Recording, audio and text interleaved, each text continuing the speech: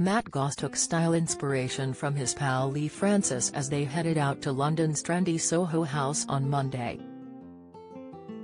The singer, 53, channeled Lee's hilarious alter ego Keith Lemon as he donned a wide-brimmed fedora hat that matched his mate. The style similarities didn't stop there, with the duo also rocking turned-up denim jeans. Through the keyhole, presenter Lee, 48, chose to go casual as he stepped out in a pair of dark blue denim jeans rolled up at the ankles. He paired with a red oversized shirt and completed the look with a matching denim jacket which he chose to wear buttoned up. Continuing with a similar look, Matt chose a grey t-shirt and soft brown leather flight jacket with a distinctive fur trim and matching brown shoes. They both opted to wear distinctive wide-brimmed hats for their night out, with one fan who was passing by stopping to ask if the pair were having a hat off.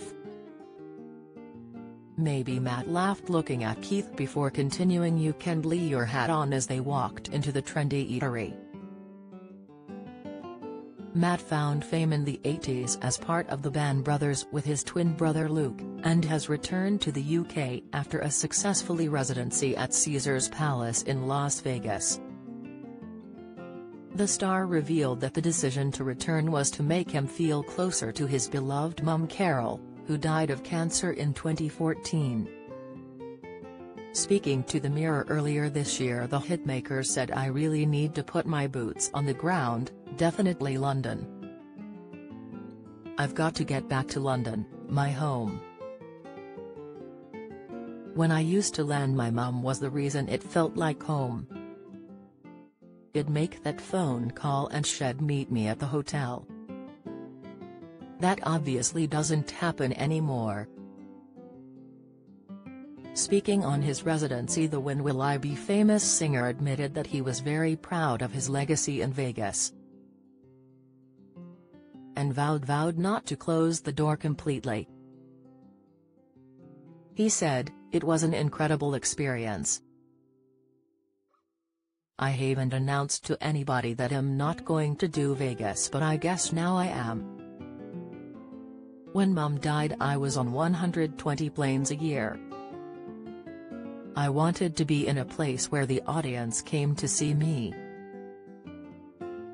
He continued, "Now, I want to go to Berlin and Paris and Madrid and Tokyo and London. I want to get out and tour. If I do go back at all, I would only go back and do a long weekend at the Coliseum at Caesars Palace. I am very proud of what I did in Vegas, but it's time to get back to the world.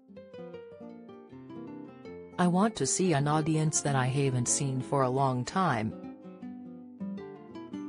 I'd like to head back to the stadiums and arenas."